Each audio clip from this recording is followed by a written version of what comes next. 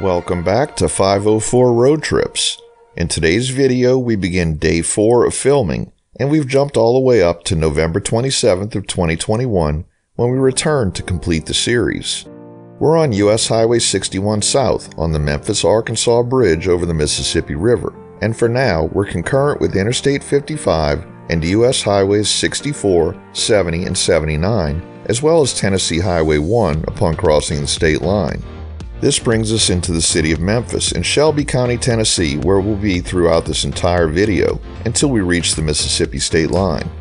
US-61 only runs for 11.9 miles in Tennessee. We're approaching the notorious I-55 Crump Boulevard interchange that narrows I-55 down to a single lane in each direction for a slow 90-degree turn in the southbound lanes and an even slower 270-degree turn in the northbound lanes.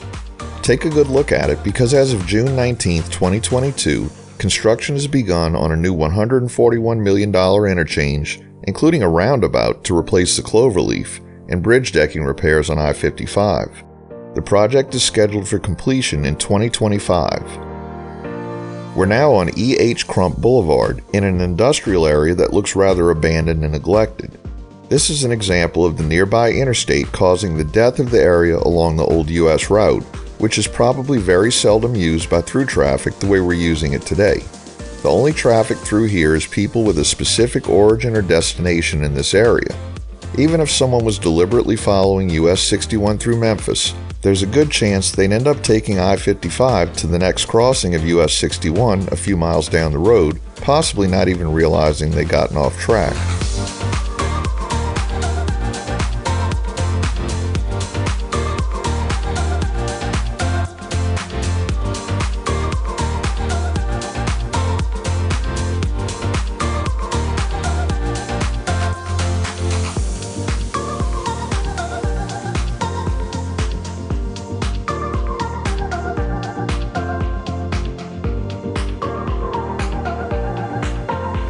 At South 3rd Street, which is also called B.B. King Boulevard to the left and B.B. King Highway to the right, all of the current concurrencies end and we pick up a new one, Tennessee Highway 14, which will stay with us to the Mississippi state line. Things are looking a little less abandoned but equally neglected along this stretch of highway. This area is known as South Memphis and is one of the oldest parts of the city. Not all of South Memphis looks like this, but once again, it's the stigma of taking the old US highway when there's a nice, shiny, high-speed interstate just a few blocks away. Little is even done to keep the road in good repair because it doesn't carry the thousands and thousands of vehicles daily that it did in the 1960s and earlier. And please don't misunderstand, this isn't a Memphis problem or even a Tennessee problem. It's something that's seen all over the United States, where busy commercial districts and even entire cities or towns are forgotten because traffic has been shifted to a new location.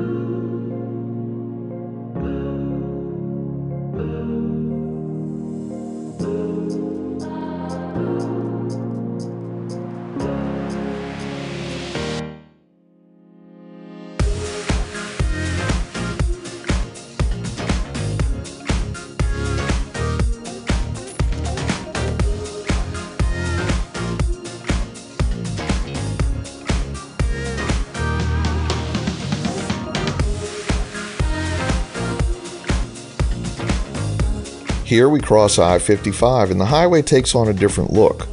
Because this is where US-61 starts to separate from I-55, it carries more traffic trying to access the southwestern suburbs of Memphis and eventually northwestern Mississippi.